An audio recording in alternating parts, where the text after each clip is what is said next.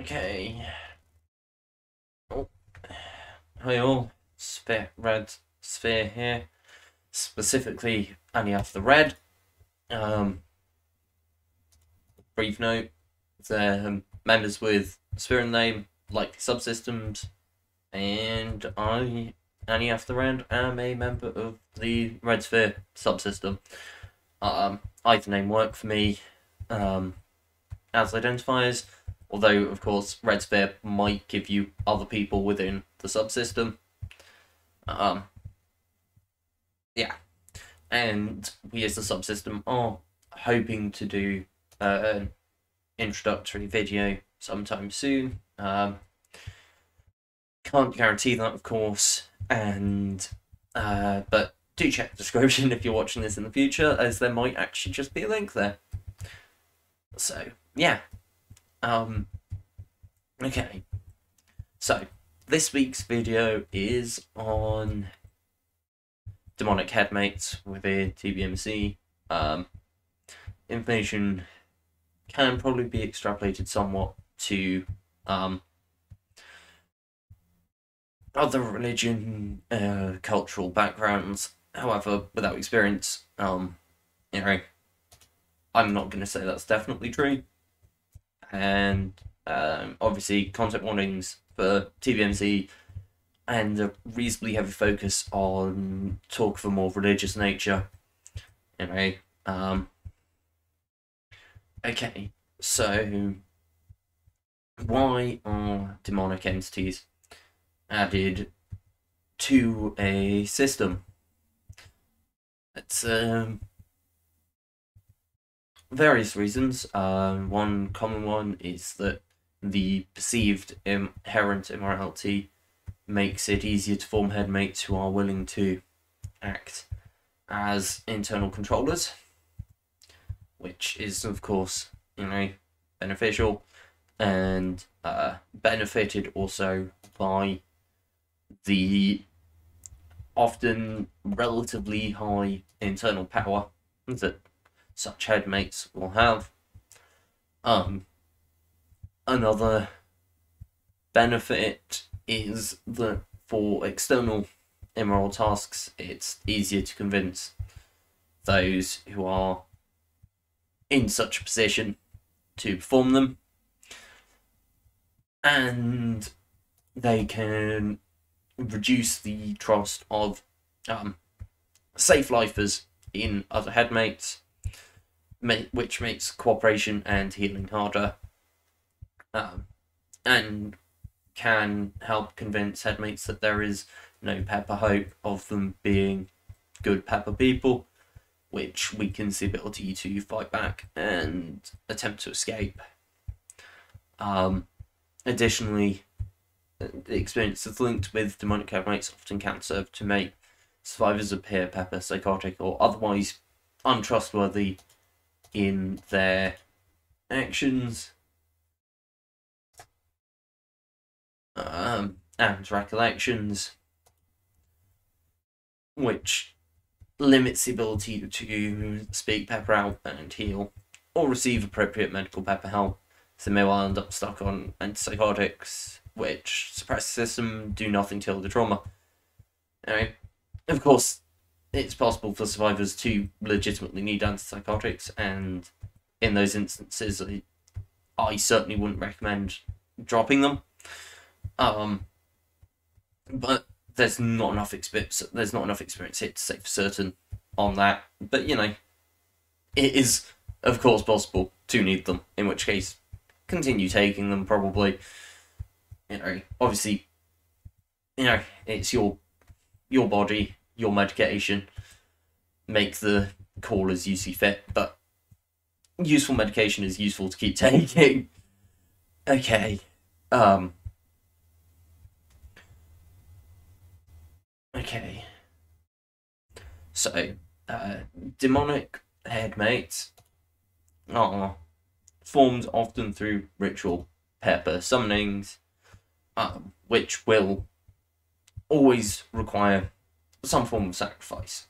And the level of sacrifice will depend on the apparent power of the one being summoned often. Although, will also vary between different organizations and rituals.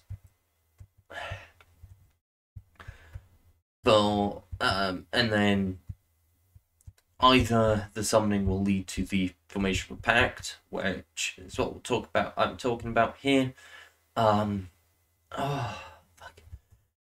Okay, so pacts are formed when a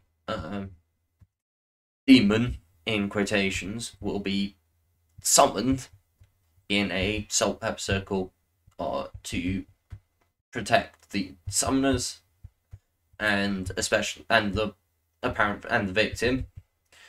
These, so that a deal can be apparently safely struck. Of course, it's not that simple, but that's the idea here, or the apparent idea. And these deals will often come in the form of some sort of power, either in or outer world, in return for services, or they can be in return for occasionally the a more pleasant after pepper life, which, the basic fundamentals are you get something in return for doing horrible things. And the important thing to remember here is that those making those pacts are not in a position to refuse or to not take them, and are effectively being forced into doing things that they would not normally do. And if you are one of those people, do remember that yes, you may have demons in a world, you may have seen demons out world even. Those are not true demons, they have outer world. Certainly there is no such thing as a demon in that sense. There is no way in which that you can be hurt and harmed by them outer world. They don't exist. They're all people like me putting on a show. I should know I've put on that show. I'm not proud of it, but it happened. There were reasons I did so, and at the time it was keeping the body safe, but doesn't mean I have to be proud or happy of those actions. So yes, it is a lie. And those bargains, there is nothing coming to you in any after pepper life if you do not hold up those bargains. I don't even believe there is an afterlife, of course. That's up to you, whether or not you believe in one, but we do not. Okay, and the other major one is possession.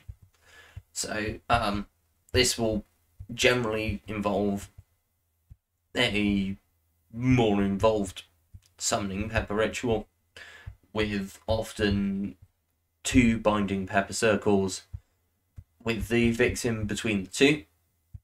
Now, setups to allow this to happen can include all summonings using that same layout, or it can be under the justification of summoning a more pepper powerful demon, as long as there is some justification for the 2 layers of pepper protection. Anyway,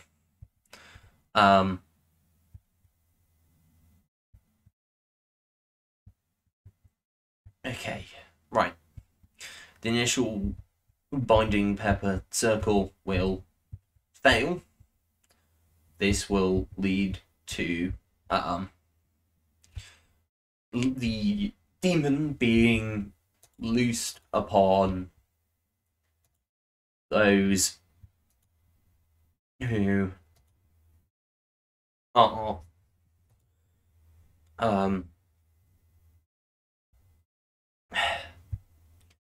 on the victim, and then a possession pepper ritual will take place, which will almost inevitably include some horrific traumatic act being taking place with regards to the victim. Often things like a pepper PE or other things of that nature, or near pepper death experiences are common. The dual pepper circles are used to provide extra protection for the non-victims in this instance by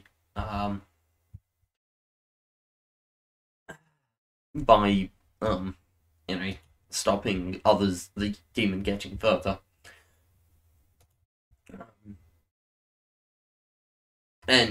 But in those situations that you were mentioning, that force a pepper split, and then in that situation, especially given the ability to pre-pepper prime the victim, the split is likely to take on the identity of that demon, especially when enacted properly. And properly is not the right word, but it's the word I have. Yeah. Fuck. Okay. There was more to cover, but this has been exhausting to do already, so try and get the rest done in a couple of weeks' time. So yeah, there should be at least one other part in a couple of weeks, which will be in the same playlist and link below as well.